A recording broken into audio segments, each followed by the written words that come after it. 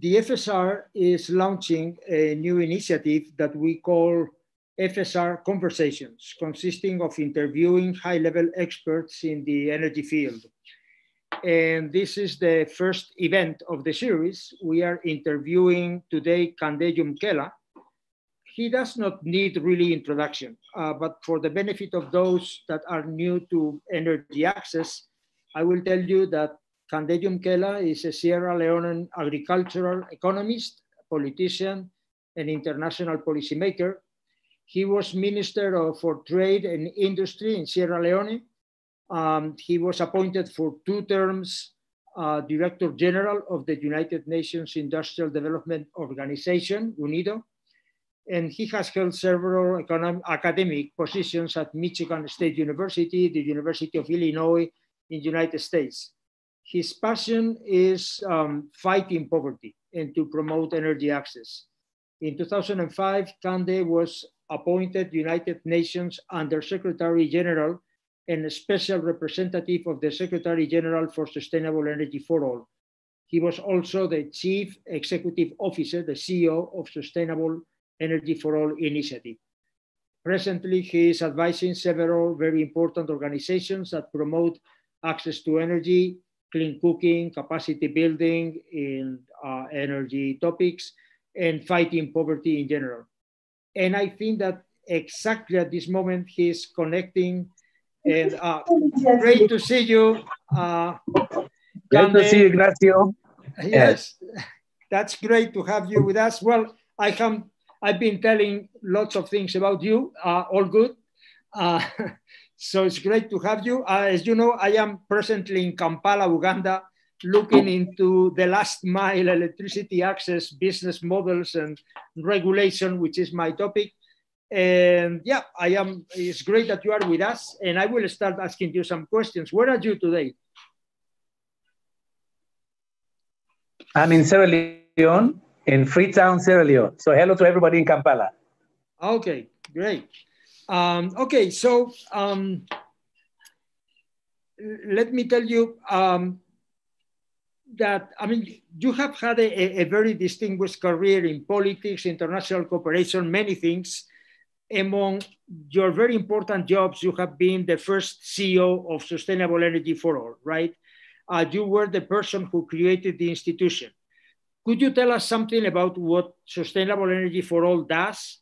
What is different now from what it was when you were there? What has been accomplished? Tell us something about that.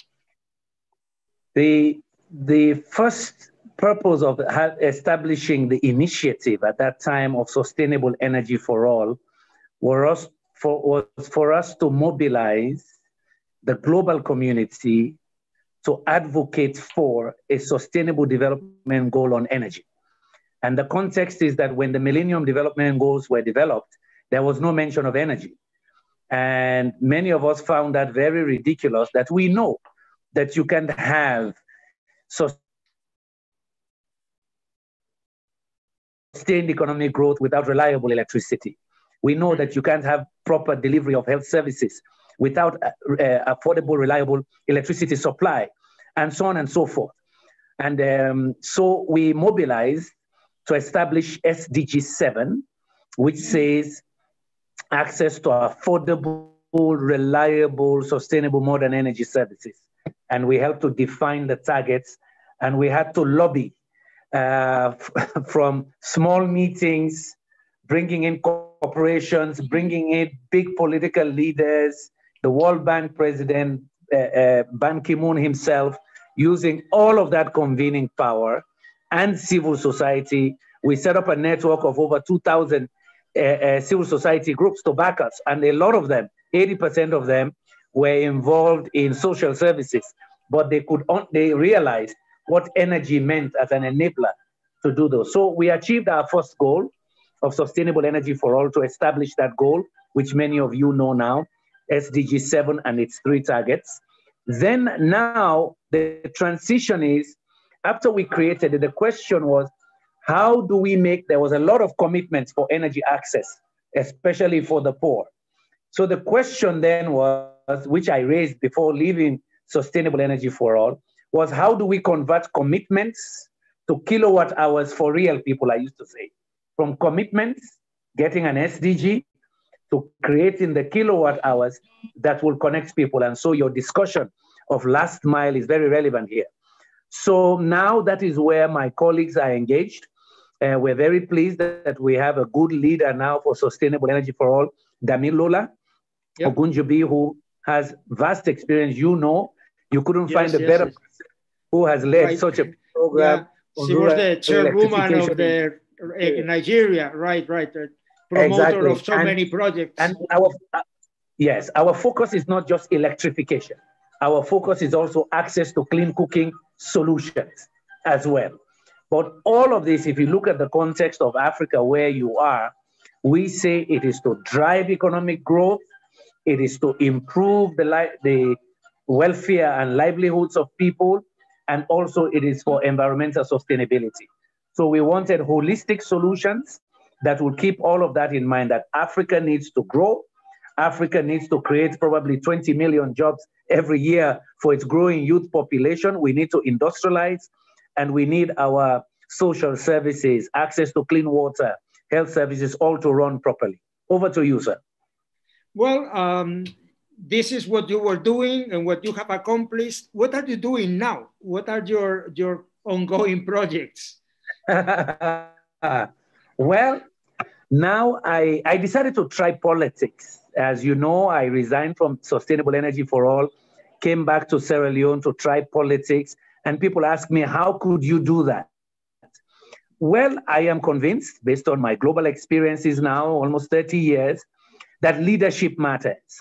Having leaders in the right places that have a long-term vision, that understand the complexities and opportunities of the 21st century, what energy the kind of growth energy can deliver, the link to climate change and sustainability, the link to digitalization, industrialization. I felt that, hey, with that global experience, I could try my hands in politics. And of course, I was unsuccessful in becoming president, but I became a parliamentarian, which also has exposed me to the importance of parliament. I decided to run for parliament.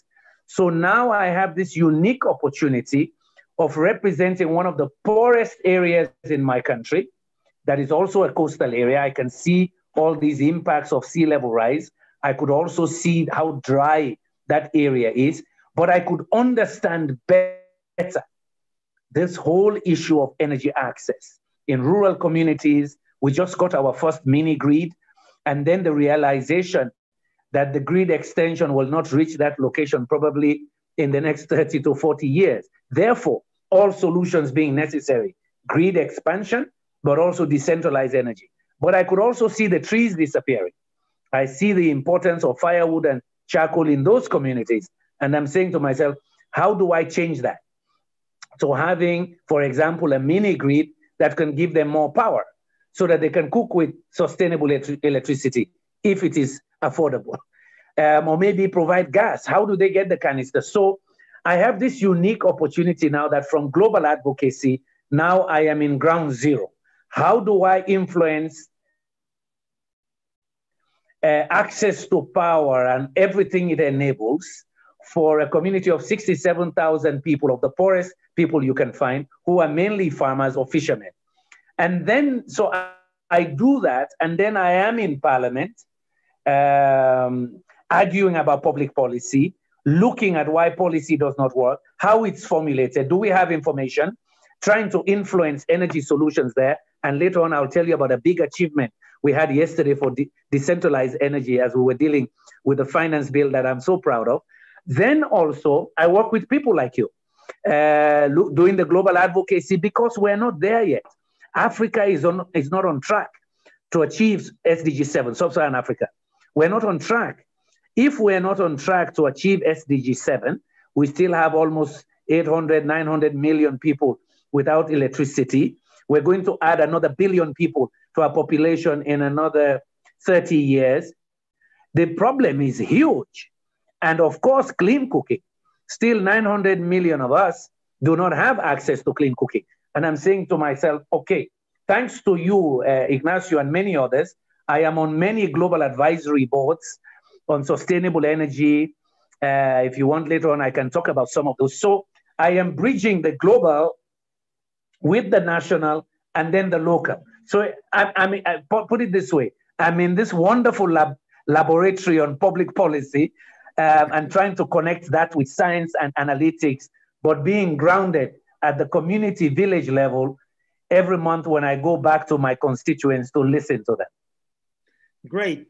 Thank you very much. And then let's move to these more international global aspects. So what are the topics that occupy your mind when you are thinking of Africa? What are your concerns?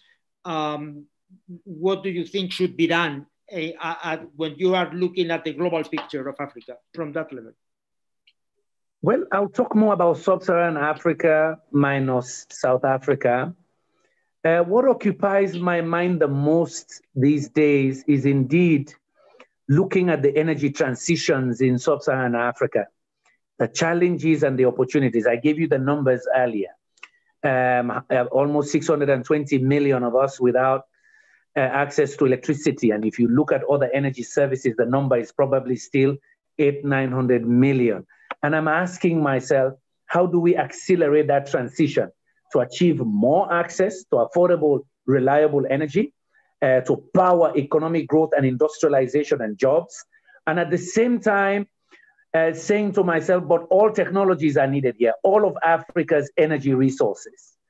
And then I look at the worst impacts of climate change impacting our people, extreme weather events. You know, my country, we're one of the top 10 most vulnerable to climate change. I see the deforestation occurring, the use of firewood, rapidly spreading urbanization, the forests are disappearing, and then, of course, the illegal timber trade. So these things occupy my mind, that how do we bring these global knowledge systems so that our leaders, politicians, businessmen can understand energy transitions, can prioritize energy, but then do sector coupling, looking at energy as an enabler of mining. How does mining create demand for power so that we can attract bigger investments into the energy sector to power mining because they can pay, but at the same time probably subsidize to make it affordable for the poorer, larger, poorer masses of Africans. At the same time, I'm looking at opportunities. I say about East Africa, Kenya probably can leapfrog into electric vehicles. Why? Because I say, look, if Kenya does it right, with their big geothermal opportunities, wind power opportunity, and now oil and gas as a community, the East African community, Tanzania with gas, these people can push access to electricity faster, energize their economies, but you know, they probably can leapfrog into electric vehicles, the same way they leapfrog fast into digital communications. Why do I say that?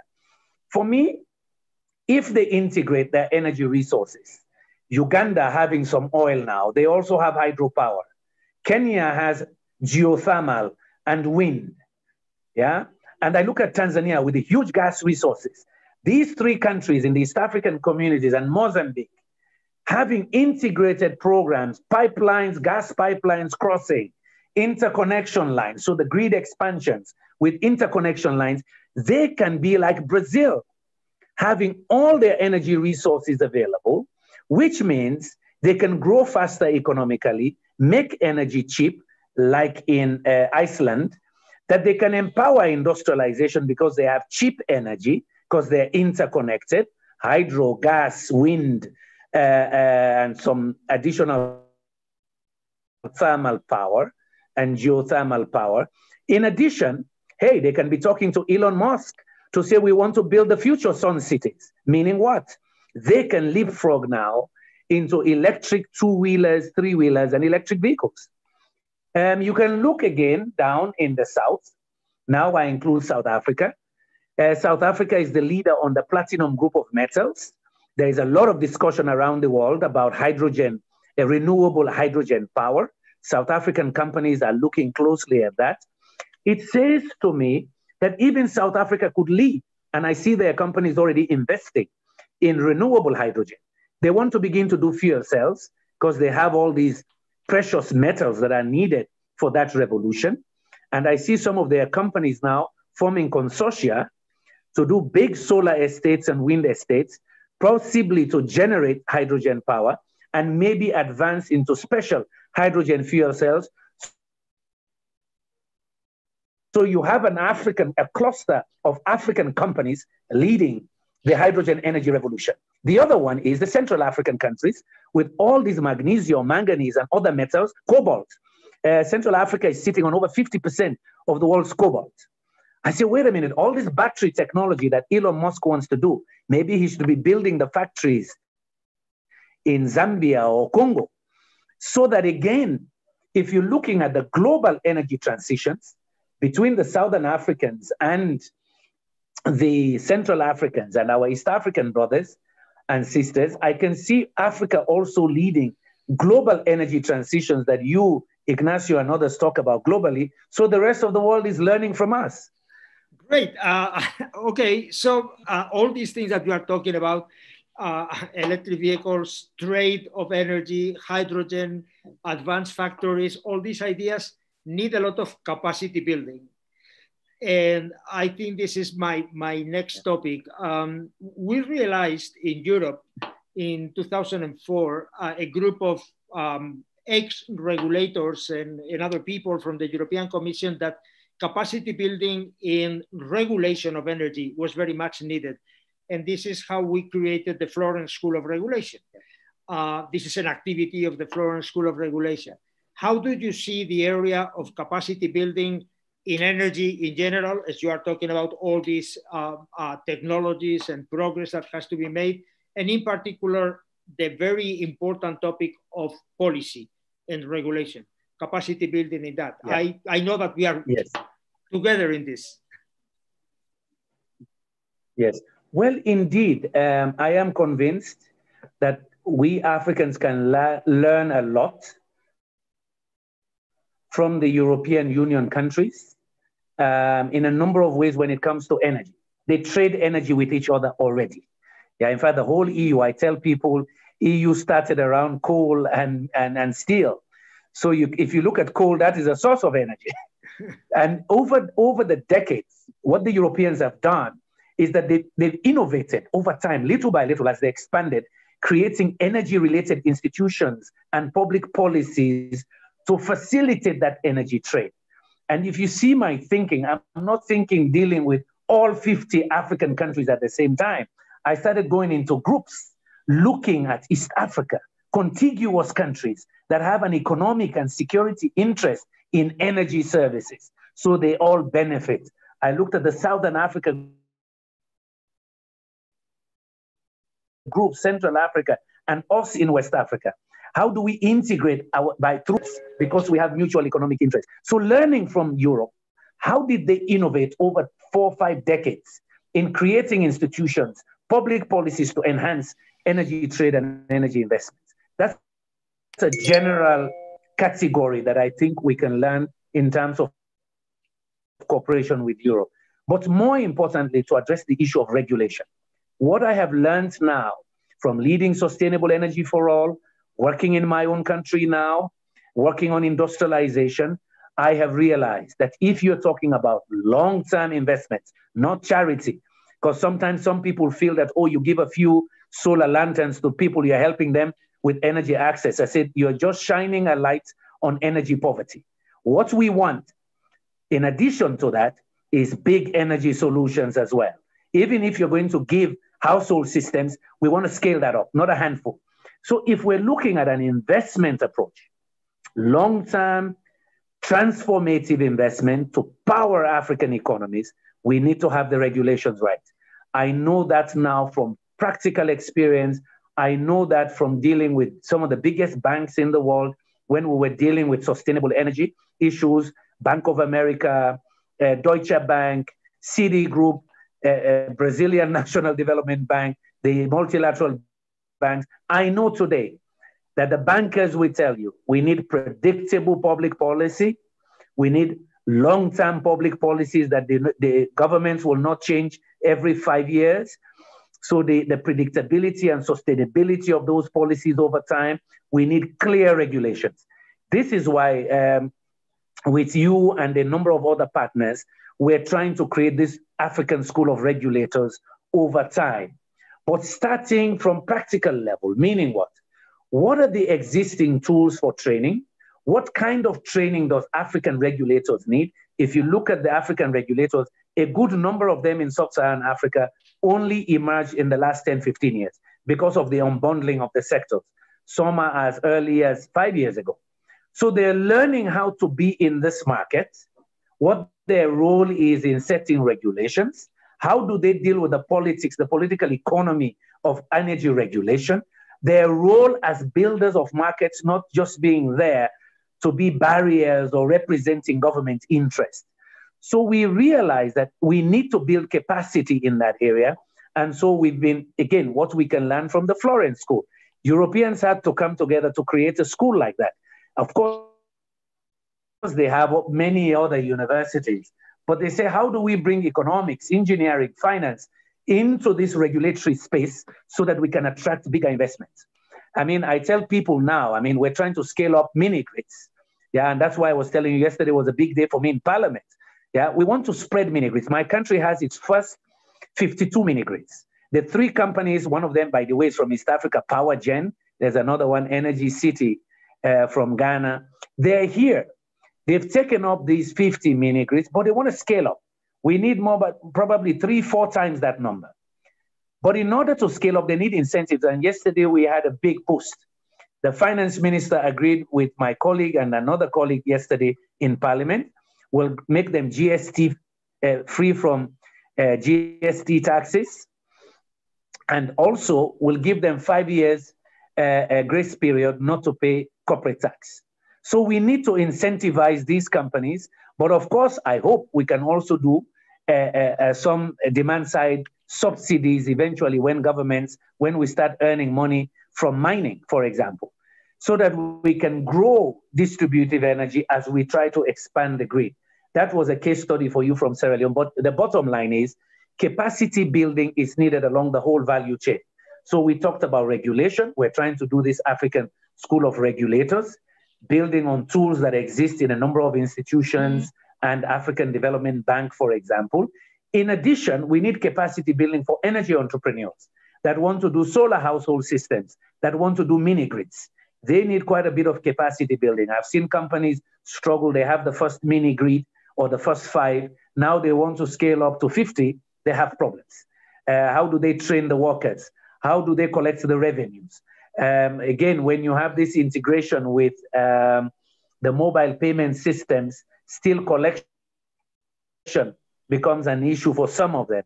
So beyond regulation, capacity building along the value chain, the entrepreneurs that want to do off-grid solutions, those who collect the money, the integration with the mobile payment platforms.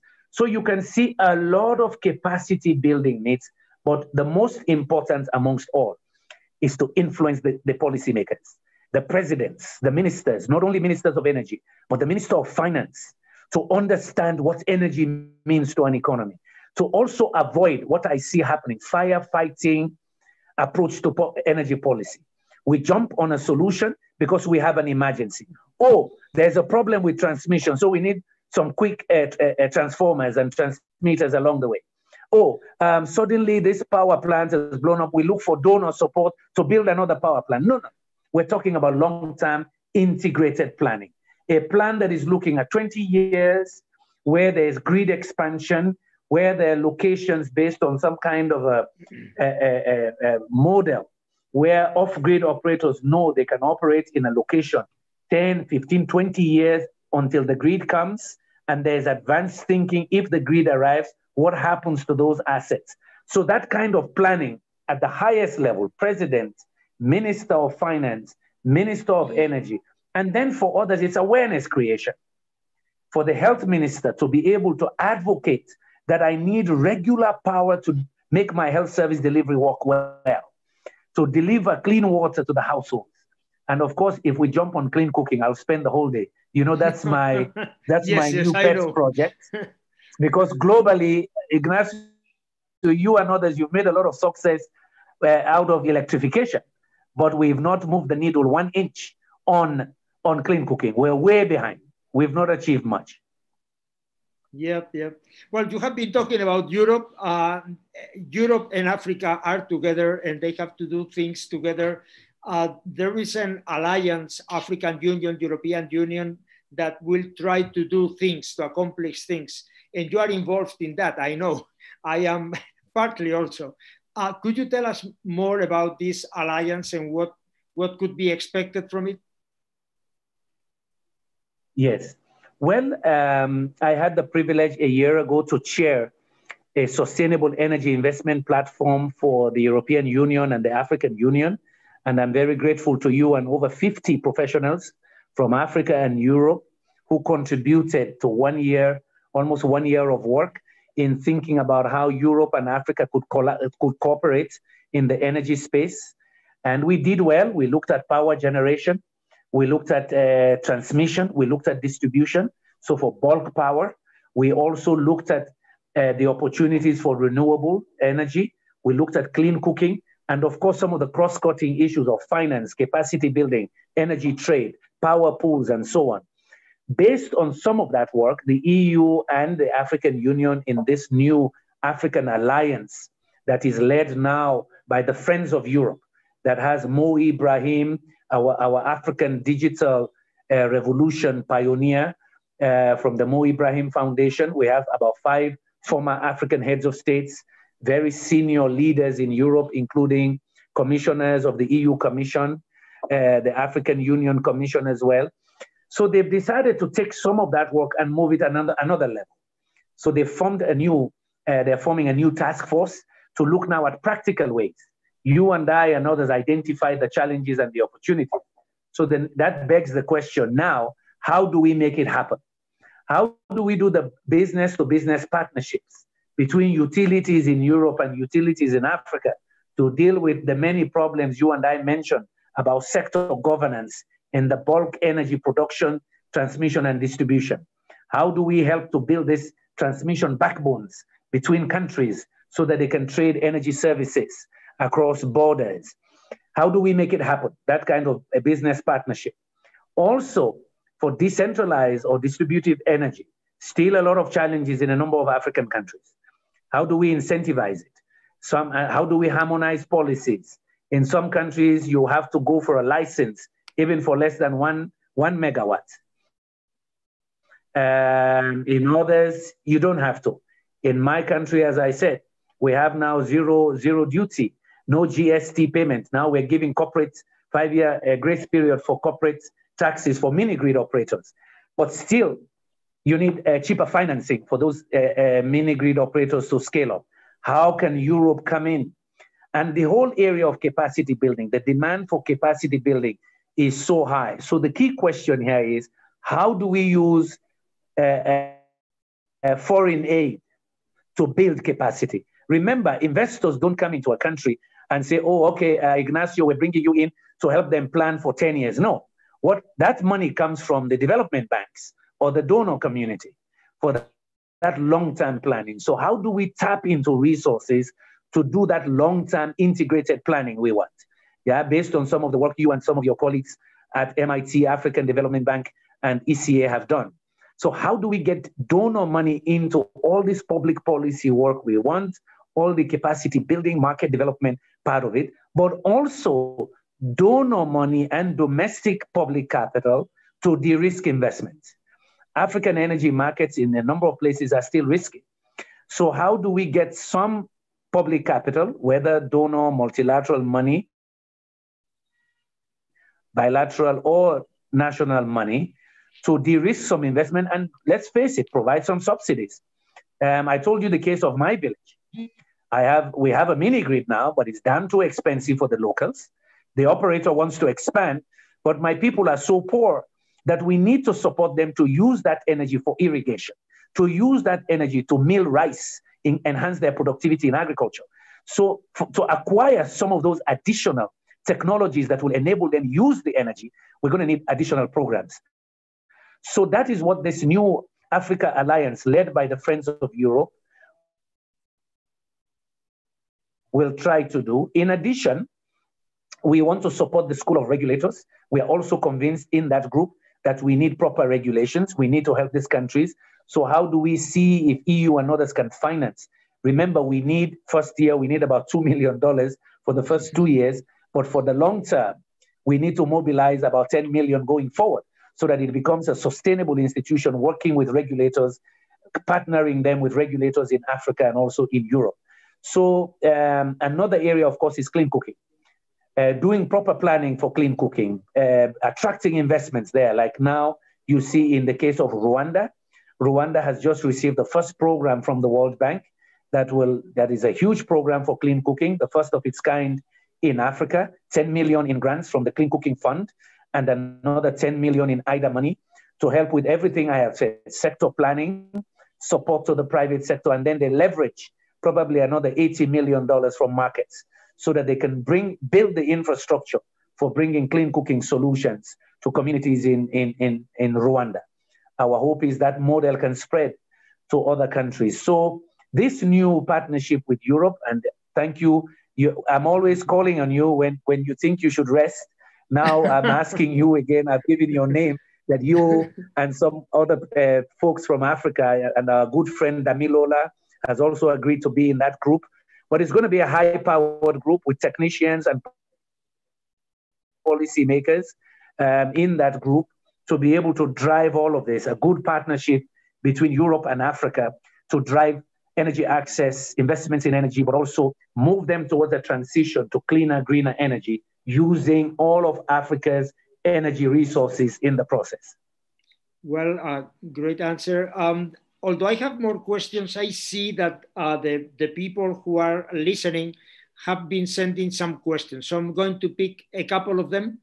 And then there is one from Tony Kim Jit saying, Sustainable Energy for All has acknowledged that reducing the carbon intensity of energy while making it available to everyone requires a radical rethinking of the way the world produces, distributes, and consumes energy.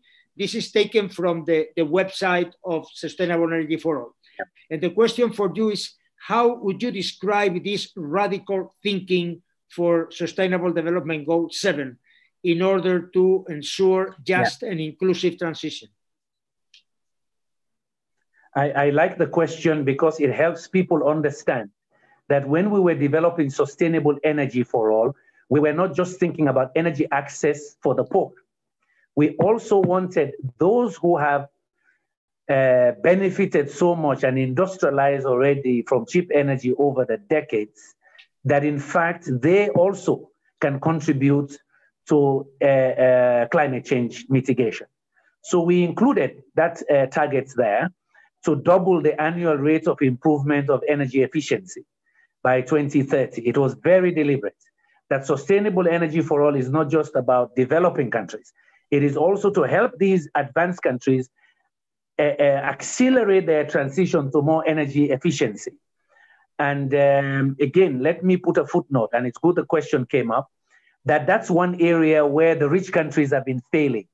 In fact, last year, the International Energy Agency launched a commission, which I was serving on, to accelerate action on energy efficiency, because we found out that most of the OECD countries had not improved their energy efficiency or reduced their energy intensity as much as they had promised.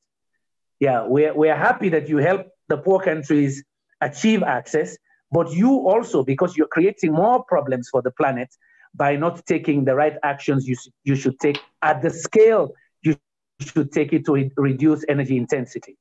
So sustainable energy is continuing in that light. I'm very happy to see my successor, Damilola, in fact, is one of the co-conveners of the next climate summit. This is how much Sustainable Energy for All has a high-profile CEO. She's going to co-host that event in the UK with the Minister of Energy of the United Kingdom, because we need to drive that. We also need to drive to enhance the share of renewables in the global energy mix. It is not moving as fast as we had hoped. Remember, we wanted to double the share of renewables. But our main thesis now is we combine advances in energy efficiency with advances in renewable energy deployment. Yeah, we need energy efficiency in end-use appliances so that mini grids can work well. We need energy efficiency to manage energy demand in systems so that you don't have to generate more, you don't have to use more fossil fuels. But if you bring it again to the developing country context, African context, we need a lot of work on energy efficiency. Ignacio knows that for some of our African countries, transmission losses are between 30 to 45%. Sometimes people say, well, energy efficiency is not for us. Of course it is for us. We're losing already 30 to 40% of what we produce just in transmission. By the time you look at other technical losses at the generation level, you're losing almost half the power you generate for various reasons. So energy efficiency is relevant for Africa as well. In fact, public buildings in my country, and I know it's happening the same for utilities, maybe in Uganda, the biggest debtor to the utility is the government. You know, most of the ministries are not paying their bills. So we argue that, look, maybe we make them more energy efficient, simply changing the light bulbs and other measures within those public utilities so they demand less energy from the system. They're already owing so much, they're refusing to pay. Maybe we reduce how much they demand. I give you an anecdote. I went to India a few years ago and I met with the then Minister of Energy. But I went to a friend of mine who was also the Minister of Petroleum, of Railways. The railways were one of the biggest users of power in India.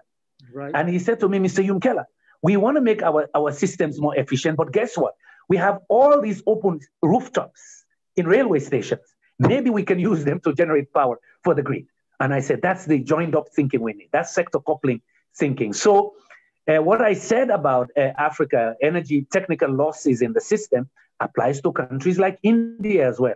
So very brilliant question. These are all areas that my colleague, the successor, Damilola, is addressing within the context of climate resilience, but also advancing green energy transitions.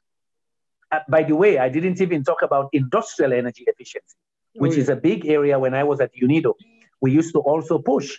One of the big areas, if you want to stay within 1.5 degrees, is to decarbonize not only power generation, which contributes probably 2/3 of the greenhouse gases, but also in electrifying and industrializing energy in the industrial sector. So the whole issue there of energy efficiency in industrial energy efficiency is a big deal. And I know South Africa and some other countries are looking at that. It is good for the bottom line, but it's also good for climate. If you look at the heavy energy users, cement, pharmaceuticals and petrochemicals and so on, these are all big users of energy where energy efficiency issues apply. Therefore, we put in that second target on doubling the annual rate of energy efficiency improvement in sustainable energy for all. Well, I think we have arrived to the limit of the time that we have been given. I don't know if you want to add anything. It has been a fascinating interview. I hope that everybody has enjoyed it as much as I have. We could not have had a better person to start these FSR conversations. Thank you very much, Kandeh, and I hope that we will meet many times doing all the things that you are promoting. Thank you. Well, I just will say thank you to you, Ignacio. If Africa has a friend, it is you.